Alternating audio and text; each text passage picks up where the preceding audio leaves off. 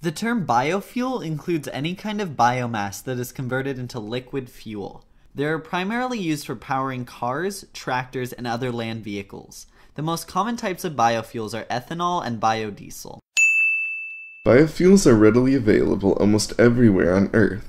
Corn in the United States, sugarcane in Brazil, and sugar beets in Europe can all easily be converted into biofuel. Soybeans, algae, and restaurant grease are also common ingredients in biofuels.